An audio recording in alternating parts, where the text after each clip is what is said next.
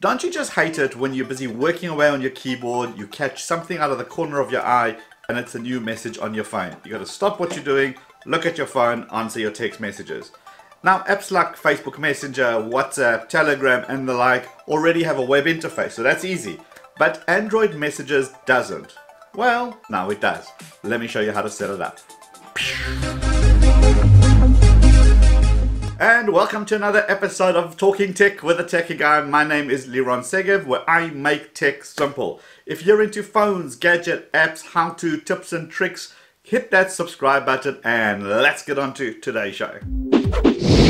Right, let's get this thing set up. Go to google.com and then open your web browser and then go to messages.google.com. Press enter. And then you'll get to the website. Here you can read all about it, but the one we're interested in is on the top right hand side, Messages for Web.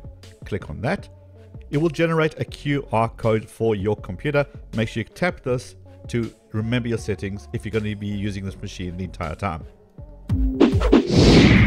Right, on your phone, make sure you got the latest messaging application version. Open Messages, 3 little dots, Messages for Web.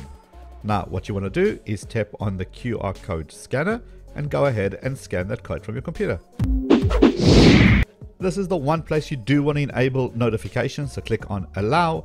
And now you can press Start. You can go talk to anyone that you already have set up in your contacts. And in fact, if you use an existing contact, it will bring up any messages and the history that you already have on your phone. So everything is nice from your web interface. Now, press the settings there, and then you're going to choose dark theme. That's the first thing I do. Changes it, just makes it a lot better to use. Go back into settings. Here's you can set up things like notifications, things like remember me on this computer. Again, if this is the permanent machine, you want to have that enabled.